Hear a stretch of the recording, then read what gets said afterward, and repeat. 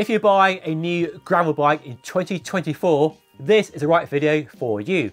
I've got 10 amazing bikes to share with you today that I have ridden and tested here at Just Ride Bikes. And these are bikes I happily recommend and would personally buy with my own money. First up, we have the brand new redesigned Canyon Grail, which is a top pick if you are going gravel racing.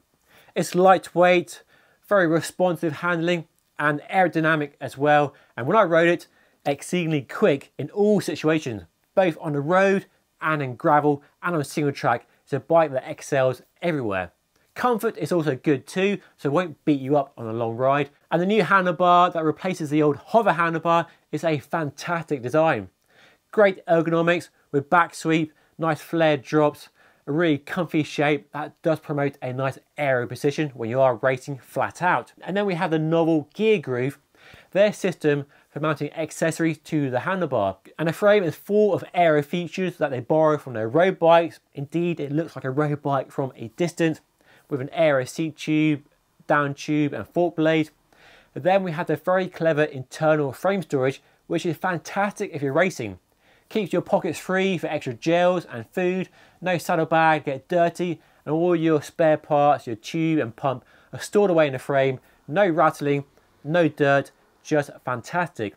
And then the icing on the cake is the bag they designed to be aerodynamic and provide more space for extra gels and things you need when you're gravel racing.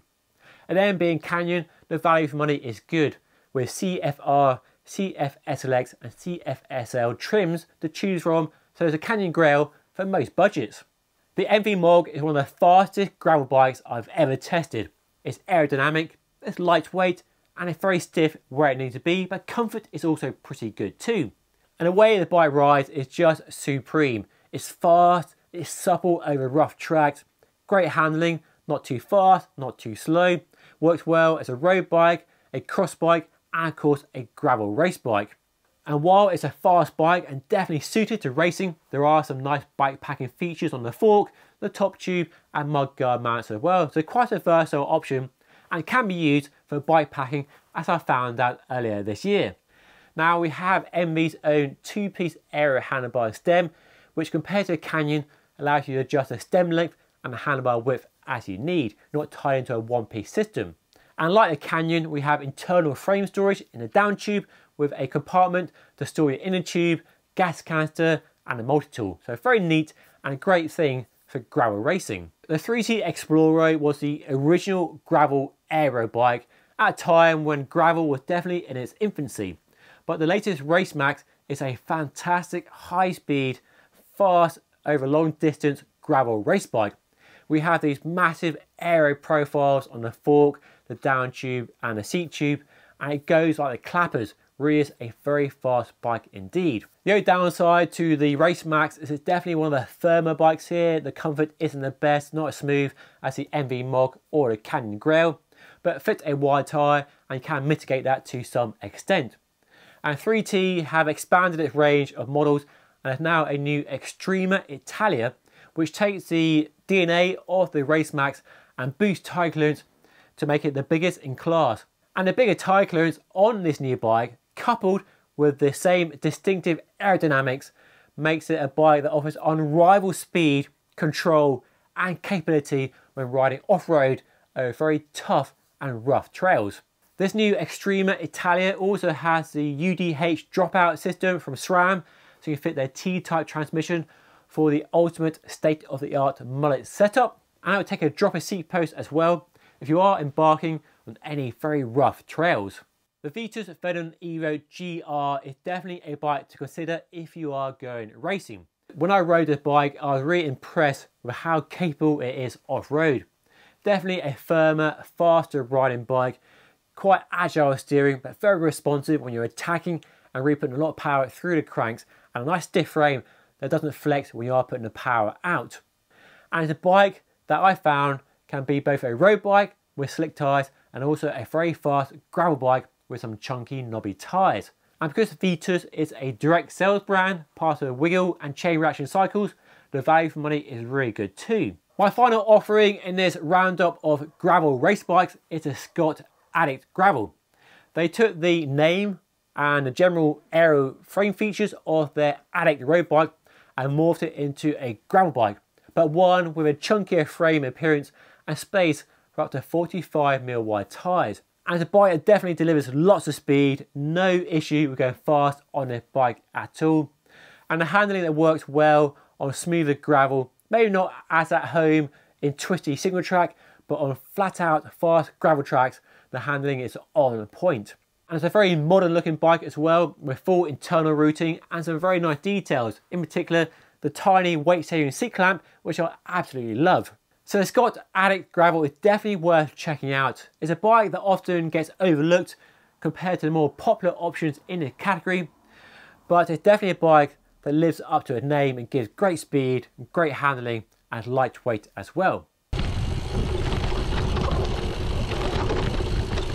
Now let's turn our attention to bikepacking adventure gravel bikes, and we'll start with the Giant Revolt. The Giant is a fantastic option for gravel riding. You can race it, it's definitely not a slow bike, but it has all the features, comfort and capability I want for a bikepacking adventure ride.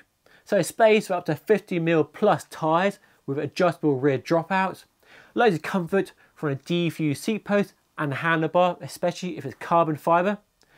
And we've got bikepacking mounts on the fork, the top tube, you fit mud guards as well, so very versatile, very flexible bike indeed.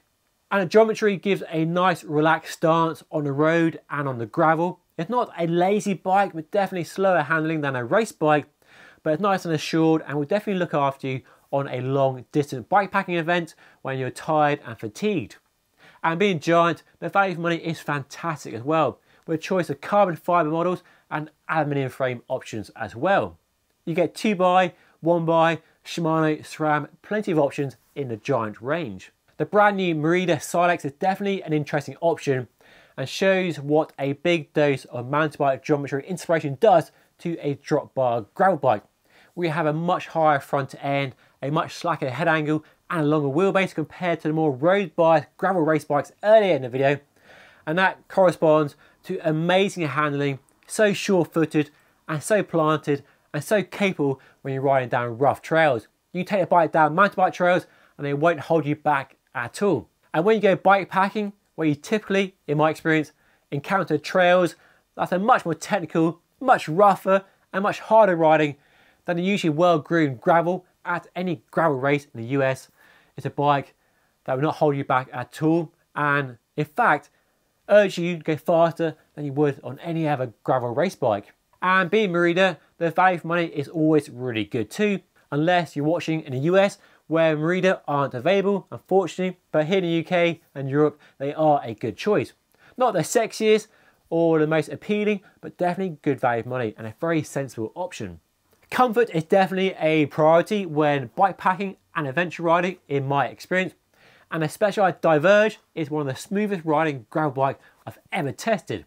And there are two versions. There's the original with the Future Shock up front, or there's a new STR with a Future Shock in the back to provide front and rear compliance. But whichever you choose, get a bike that's well designed for bikepacking adventure riding.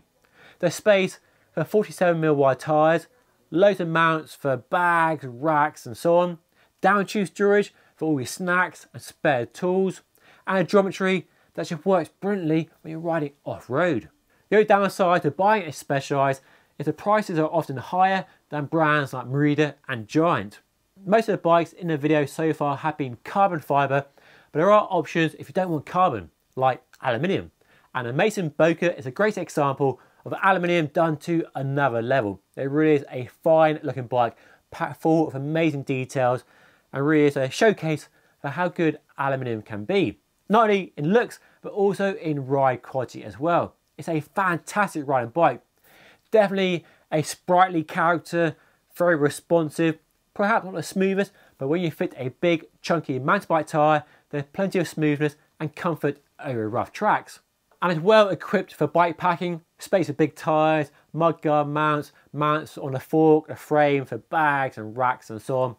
And a geometry that gives you that assured manner when you're riding off-road, fully laden with all your survival equipment for a few days away from home. Another non-carbon option is the Fairlight Sedan, which I personally own. a Reynolds 853 steeled tube bike that looks amazing, packed full of details, and rides extremely well too. And tyre clearance on a Sedan is very generous, one of the best in the class. And there are options to fit all sorts of racks, bags, cages, dynamo lights as well. So very versatile, very adaptable bike. And my favourite feature about Fairlight is the fact they offer 2 stack heights for each frame size. So choose a 56, which I ride. You can have a regular head tube or a tall head tube. There's a sort of customization that most mainstream bike brands don't offer. And short of going full custom, it's a really nice detail, getting the right size bike that actually fits you perfectly. And while steel will never be as light as carbon fibre, it's definitely not a heavy frame, and you can get a decent weight build if you are careful with the components you choose. But the ride quality, the compliance, the smoothness more than make up for that weight penalty. These materials offer so much more than the performance you get from a carbon bike. So those are some of the best gravel bikes I recommend in 2024, but there are loads more you could consider as well, and you can let me know what I've missed by leaving a comment down below. But if you want to see my full archive of gravel bike reviews, then watch the playlist right up here. There are loads more to consider as well. I could have made a video 10, 20 or 30 bikes, but I had to narrow it down to keep it fairly short.